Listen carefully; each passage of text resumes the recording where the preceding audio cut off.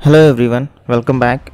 So in the last videos, we did build the application of kind of simpler version of the Google Forms, where we were having an option to create a simple forms with the multiple options along with the short response as well as the single choice question, and then share with our users and then make use of it. So that was good experience, and now I'm back with the new application. So in this playlist, we'll be building a newer application, and I'm very excited to showcase you the glimpse and peek view of how it's going to look once we complete this application.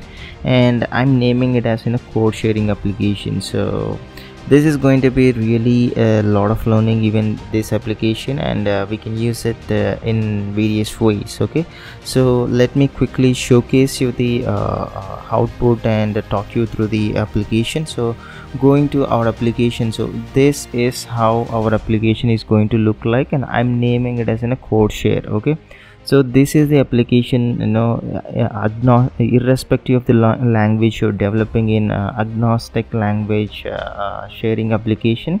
And so let's say like you wanted to share some part of a code with other developer, with some other guy, this is the application that you could rely on. And we have a beautiful way of copying the link, copying image and styling it, so that it looks as elegant as possible. Let me quickly showcase you one of the example. So this is the home page that it's going to look like.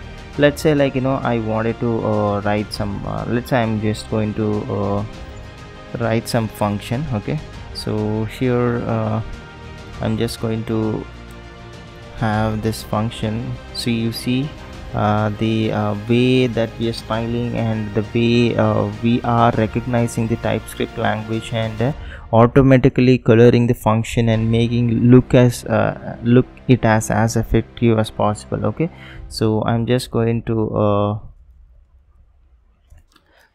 see let's say this is the code. So now we do have here, you see, very beautiful toolbar at the bottom, which is very draggable, so you can take it to any part of the application that you want it, so that it be as comfortable as for you. So now I did select this TypeScript, so that's why we see this thing. And let's say like we have an option to change the themes. So you see here we have a beautiful way of changing animations and make it look as beautiful as possible. So this is the thing. So this is how we have we can even customize with the multiple things.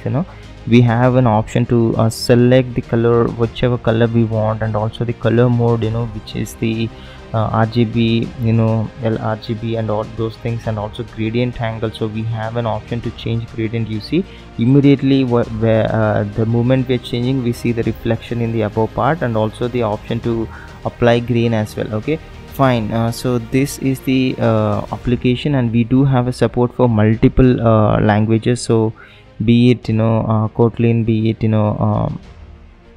JavaScript, be it Java, be it Python. So we have support for that. So this is the simple the home page that it's going to look like. Okay, and let's say now and now let's say like you wanted to store this in your application. So for that we are having an option to sign in with GitHub. So okay, so now I'm just going to sign in this. Okay, let's sign in to this application. Okay, so now I'm signed in, and this is the image that, so as of now I don't have any snippets in my dashboard. Okay, so now let me create this new thing, snippet, and here is the thing. So I'm just going to write the same thing quickly.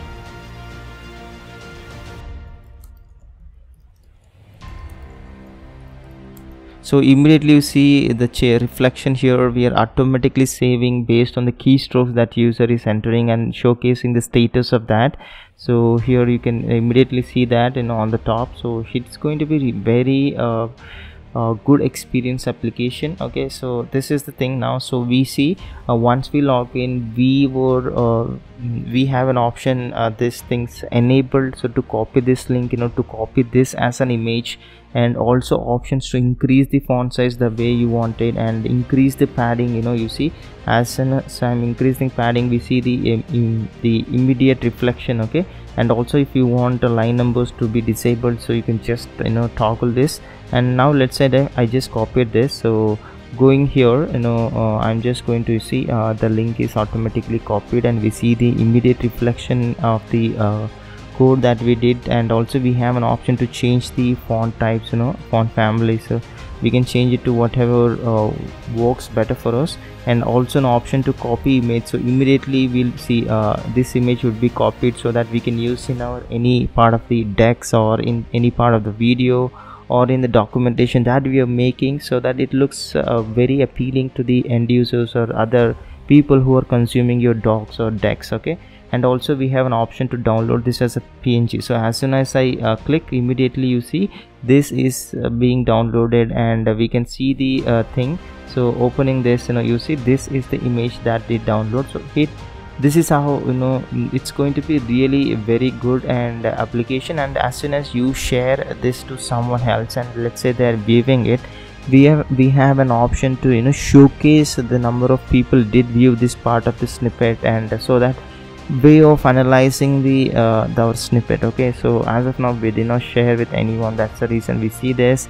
But if in case we share, we see this reflection, and this is how we go back to the dashboard. So going back, as of now we see this, and I can click on this and go to the snippet, and if I click on this, I have an option to rename this.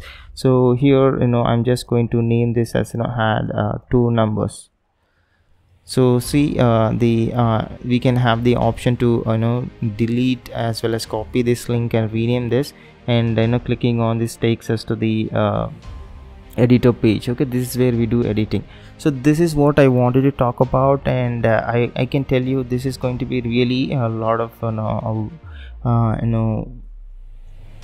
good application, and we're going to learn a lot of it, and we're going to build it from scratch and learn a lot of things. So hopefully I think you guys will like this, and please like and subscribe and share even you feel it did help you in some other way. Thank you so much.